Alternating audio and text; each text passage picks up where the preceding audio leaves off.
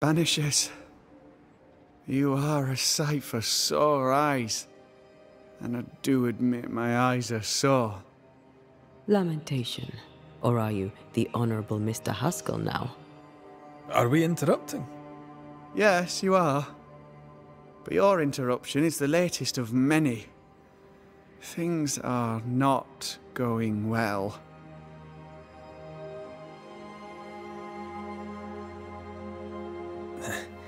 We overheard you. What are you working on?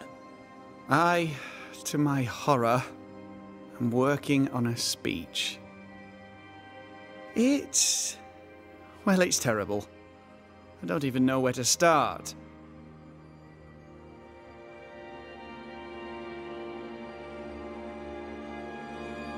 I'd speak of past mistakes, and how they show you the way to a better future. That might just work. Thank you!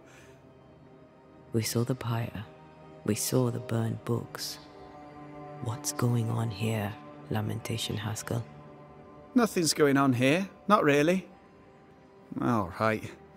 Folk despair. They've lost trust in my father. They finished the meeting house, but...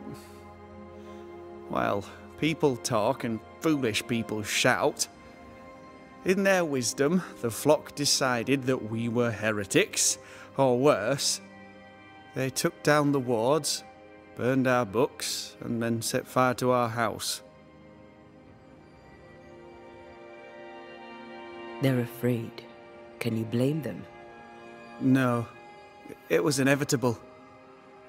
If anything, I blame myself for failing to see it coming. Without the wards, the situation worsens, and folk blame my father. Would they be wrong? Right or wrong, spectres walk once more, and we need the services of a banisher. Or two. If you can bring people peace, I doubt they'll be grateful. But I shall. Who ordered the books burned? I don't know. Does it matter? It was chaos. I brought my father to safety out of their sight. When I came back the next day, it was like nothing had happened. The pyre was cooling. All my ghost's wards were destroyed. No one said a word. Funny thing is, they did not find the books I'd already borrowed from my father's shelves. If they had, I'd now be dead.